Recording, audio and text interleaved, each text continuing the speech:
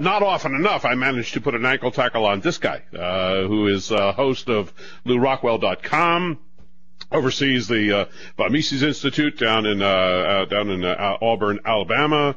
Writes magnificent columns and blogs and books like The Left, the Right, and the State, Speaking of Liberty, and others that we've recommended here. And just a great guy to talk to and get the lowdown skinny on damn near anything. We found him hiding out from us out in California. It's Lew Rockwell, ladies and gentlemen. Hi, Lew. Hi, Brian. How are you doing? I'm good. Always great to have you on board. I got to tell you, if you, and I'm not saying this because we talk about this all the time when you're not here, but LewRockwell.com, any state, any war, pro market. If you want the straight skinny on damn near anything, this is it. I'm looking at your website right now, and by the way, Michael Bolden's piece on Tom Wood's book was absolutely exceptional. Your Ticket to Freedom. I wanted to ask you about that a little bit because I know you're high on Tom, high on the book, high on the whole concept of nullification. Do you think? Just dive right in here. Do you get the sense that could be the rallying point, for want of a better term, that will actually give traction to so many of these other little percolating things that are going on around the country? You've got the 10th Amendment Foundation over here. You got the Tea Parties over here. I mean, there are a number of really positive things that are moving, but they haven't galvanized around one thing. And I think Tom's got a really great idea here. What do you think? Ryan, I think that's exactly right. And, the poor Tea Parties don't really have the intellectuals they need. They're great people. They have wonderful ideas sometimes, but they need an organizing principle. And this is true of many different Americans who are so outraged, and rightly outraged, at what the federal government is doing to us to destroy our freedom and to destroy our prosperity. So along comes Tom Woods. This, by the way, is his 9th book. I don't know how he's just a kid. He turns out magnificent book after magnificent book. And this one is really thrilling. It's based on real American history, not the sort that you're taught in the public schools or by the media. Thoroughly documented about the principles that Jefferson and Madison wrote about in the end of the 18th century that absolutely are just as applicable today as they were then. And it's the principle of states' rights, where the states, if the federal government is imposing some unconstitutional mandate on the states, that the states have the right in a political sense to say, no, we're not going to do it. And in fact, you're not coming into this state and enforcing it with your federal officials. So this is very radical, but it's thoroughly American. Tom, for example, shows how northern states use nullification to try to block the fugitive slave law, which was one of the great evils of American history. And Tom has a great YouTube with Bob Murphy where he's being interviewed by a zombie, with economist Bob Murphy playing the zombie. And Tom is explaining this, and the zombie is saying, racism, slavery, and similar words, the sort of thing that the mainstream media will throw at him. But this book is so well written, it's so compelling, and it absolutely is a blueprint for restoring our freedom. It's inspiring. Michael Bolden is exactly right. This is a book that actually is capable of turning things around. So I would urge all conservatives, all libertarians, all Americans who maybe not adhere to any particular political philosophy so far as they know, but are outraged at what D.C. is doing, read this book, Nullification by Tom Woods. How to Resist Federal Tyranny in the 21st Century. The thing I really enjoyed about it is that this is, as you just mentioned, is not a new idea. It goes back to the Kentucky resolutions that, and Thomas Jefferson and all the rest. But it also, without necessarily being called a movement or the nullification flag being waved or whatever, it's actually gotten traction in a bunch of states under a number of different banners, medical marijuana, certain gun laws, Obamacare, the Real ID Act, and so on, and with great success. I mean, we're not talking about one or two places. We're talking about, dozens of states in a number of different areas. But the question I have for you, and I'm going to ask Tom when he comes on, hopefully next week, is what do you think, though, Lew?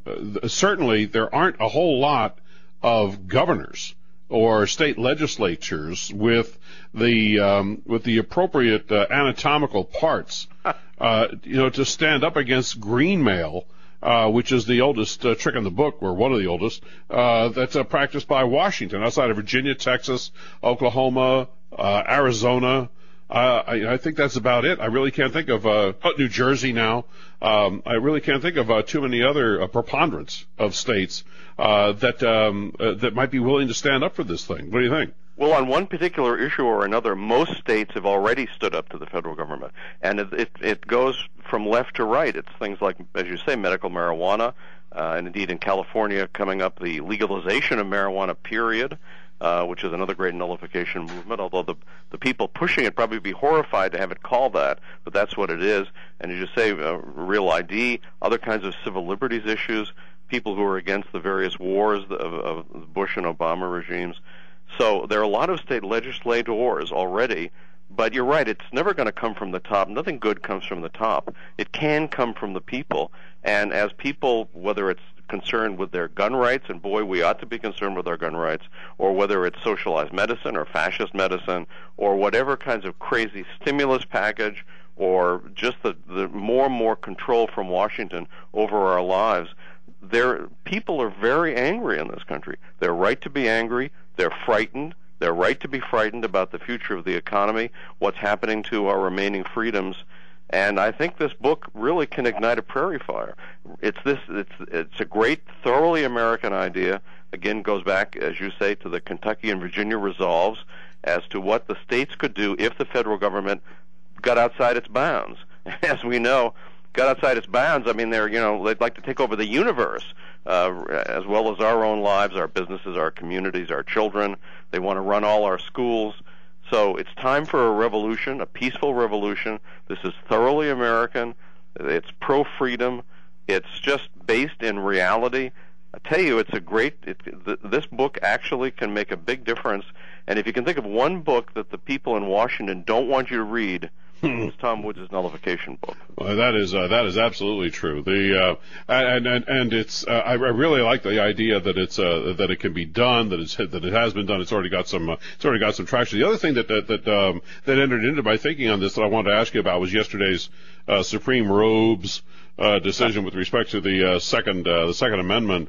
What concerned me was in reading the decision, and I haven't gone cover to cover on it, but I noticed the way Scalia wrote his, and then I noticed the way Thomas wrote his, and that Thomas was going after the Privileges and Immunities Clause of the 14th Amendment, which would have nailed the coffin shut on this issue once and for all had everybody else signed on to it. But Scalia didn't want to go down that route. He seemed to be content just doing his wordsmithing, a little irony, a little comedy, picking apart Stephen's dissent, which he did very excellently, and I'm not taking anything away from that, but by not joining up with Thomas in a 1-2 punch using the Privileges and Immunities instead of going along with this due process aspect, now that just opens the door for never-ending lawsuits that will ultimately keep lawyers employed, the courts clogged, and the Supreme Court busy.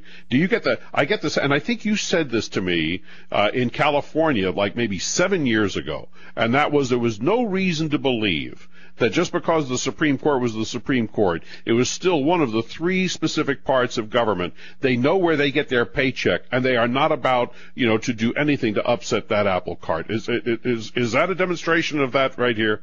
Yeah, in fact, I think this is actually an ominous decision. Now, first of all, obviously people in Chicago have the right to keep and bear arms, to defend themselves. There was a recent case where an elderly man in his 80s had a home invasion in the middle of the night. He and his wife, of course, terrified. An armed guy broke into his house, broke down the door, and in this kind of crime, typically they kill the homeowners and sometimes rape the wife, even a woman in her 80s. So this guy pulled out his gun and he plugged the burglar and killed him. So what happens? The police are investigating him. How come he's got a gun? Right. So, the Chicago law is fundamentally immoral. It's like New York City gun laws, like some other Washington, D.C. gun laws, especially in the past. But what the Supreme Court said was Second Amendment is no business of the states. This is in effect what they said. Not, I'm giving you the true version as versus their written version. It's right. No business of the states. It's entirely the business of the federal government.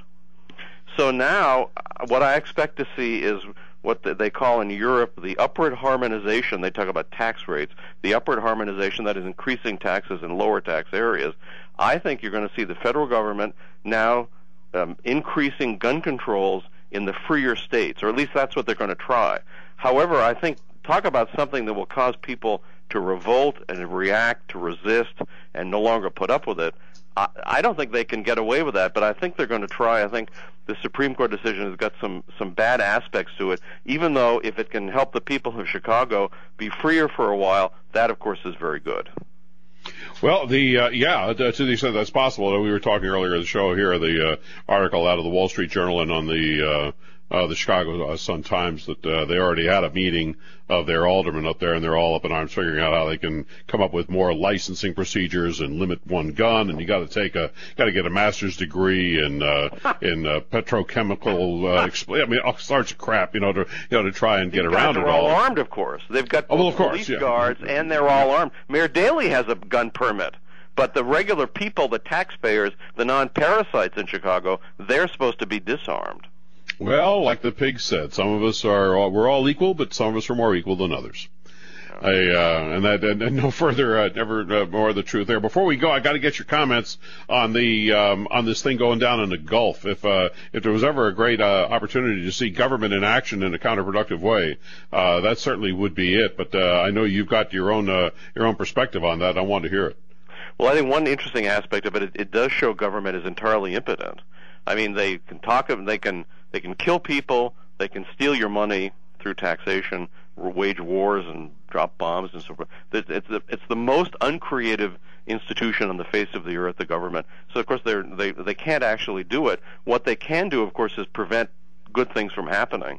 So for 70 days, as Matt Drudge points out today, for 70 days, Obama has blocked foreign countries, 30 foreign countries offered to help us, has blocked much better technology for cleaning up the oil. So now finally Hillary's State Department today says, well, they're going to allow 12 countries to help, not 30. They're going to allow 12 of them just as soon as they finish writing the regulations about how they're allowed to help. So, why are these decisions being made in Washington? Why aren't these decisions being made in Louisiana and Mississippi and Alabama, Florida, and so forth? So, again, and of course some people would like to have these made by the UN or whatever. All these decisions should be made at the local level. BP is, I must say, a questionable company. It was to save BP's bacon that the CIA and the British intelligence people overthrew the democratically elected government of Iran in 1953, installed the Shah, leading to all trouble that's subsequently come about.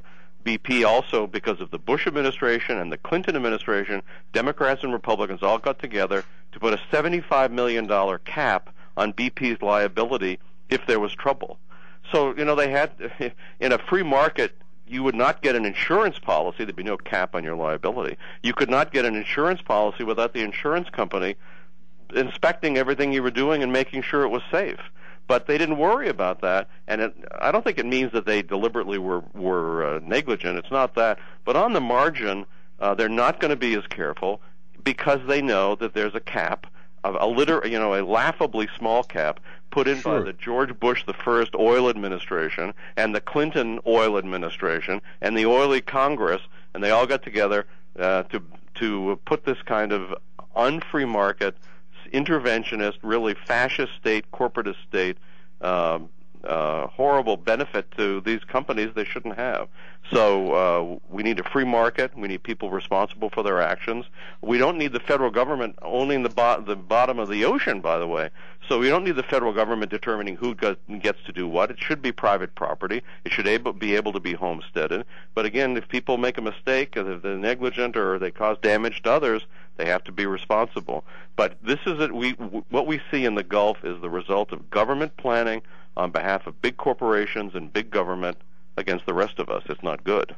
Well, I like the plug the damn hole line, just shows you can't bully an oil leak. I like that. You know, that kind of hubris will just take you so far. I would like to know why he hasn't suspended the Jones Act that Bush did. I mean, at least that was something. But, I mean, there's plenty to complain about there. In effect, that's what they're finally doing. However, they're writing they're not even doing it yet. They're talking about doing it. They're writing the regulations. Yeah, I think we ought to appoint a committee to study this. That's what I'm thinking. A commission. Always a hoot having you on, Lew. Thanks a lot for LewRockwell.com. Look forward to working with Tom and you and this business with nullification. I think we got something we can all get our teeth into and get behind and push. Darn right. And you can go to LewRockwell.com and get yourself a copy of Thomas E. Wood's great new book. I've got mine right here. Nullification: How to Resist Federal Tyranny in the 21st Century. Lew, have a good time in California. Look forward to our next chat. Thank you, Brian. Be well. Lew Rockwell, hell of a guy and a hell of a site, LewRockwell.com.